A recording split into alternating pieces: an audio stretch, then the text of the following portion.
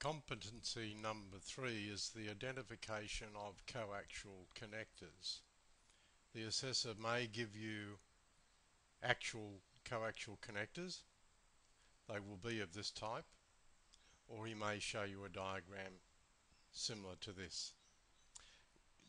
He's not interested in you telling him that this is PL type 259 or whatever, but he just wants the common names for these 6 connectors. Now if you look closely, there are only 3 pairs here. That's a plug, that's a plug, and that's a plug. So these 3 connectors are all plugs, and they all have a partner with one of these 3. Connector number 1 is the plug for connector number 5.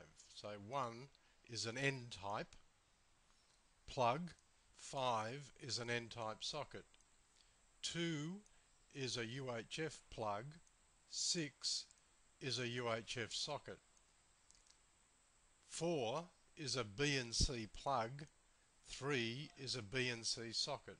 What I might do to help you is type that in. I'll just scroll up.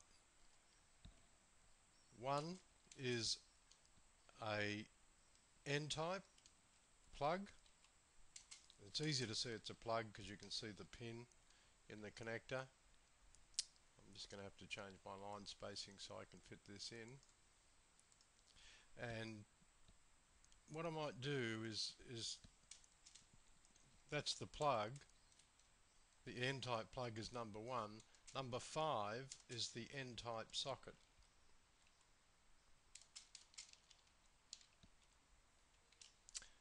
Number 2 is a UHF plug. Now some people call it a PL259.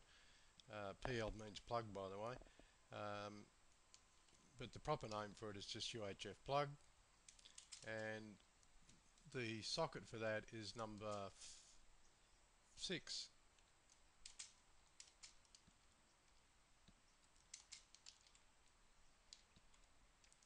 And lastly, we've got number 4, which is called a BNC connector, and that's a plug. And number 3 is the BNC socket. And that's all you have to say to pass competency number 3.